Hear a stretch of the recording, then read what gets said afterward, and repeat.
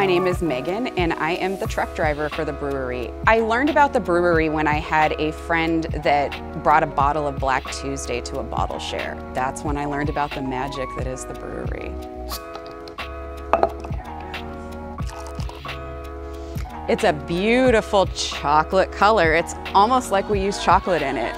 It's got a lot of legs. This is a leggy boy. It's a really nice beer. You can tell it's real sweet. It's got a decent head retention. I'm pretty excited to try it.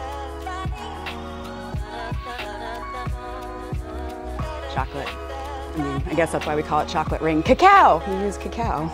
Definitely coats your mouth with a nice like oaky mouthfeel. I get a lot of vanilla and oak right in the coating initially. After that kind of settles, then it hits you with chocolate. It's a really nice oak vanilla chocolate transition for me.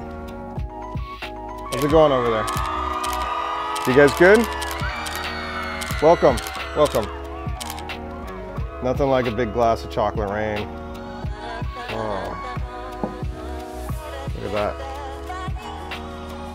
You know, chocolate rain this year, it's a little bit different. It has a little more pronounced vanilla this year, which I think is an improvement, actually.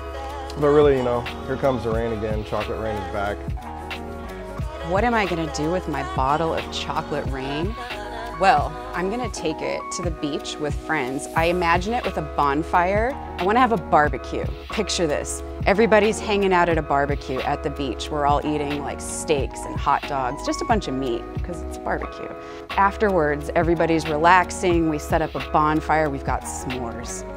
This and some s'mores around a bonfire with friends at the beach.